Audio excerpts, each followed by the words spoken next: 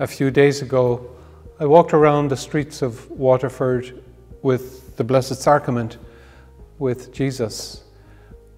Or I suppose I could say Jesus walked around the streets of Waterford.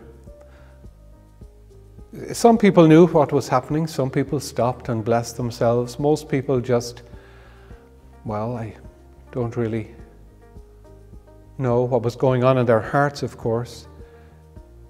But many didn't stop. They kept on with their business, whatever it was, while Jesus was passing by. We are now in Advent, preparing for the birth of the Saviour, and we will hear from the Gospel on Christmas night, and the Word was made flesh and lived among us. He's here. He is with us. We are preparing for His arrival once again.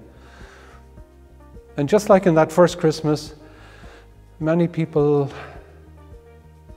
don't comprehend what's happening, the inbreaking of God into human history.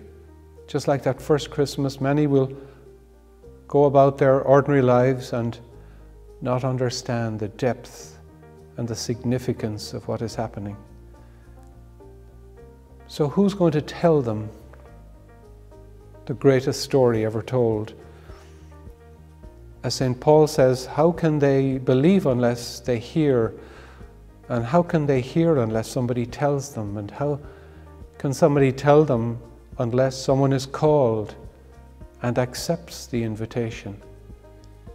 So that's your job and mine, to be inspired, to take up the baton, to tell the story to our friends, to our acquaintances, not through force or nastiness or negativity, but through our friendships and the confidence that we share with our friends and our acquaintances, and with our love and our example and our prayers and our words, to tell them the story, the great human story of who they are, that they are created by God, redeemed by God, and called to an eternal destiny with God.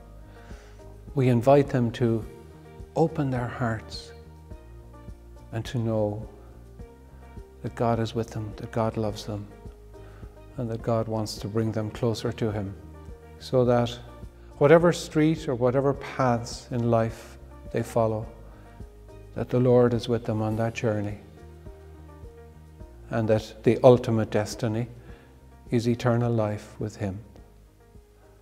Amen.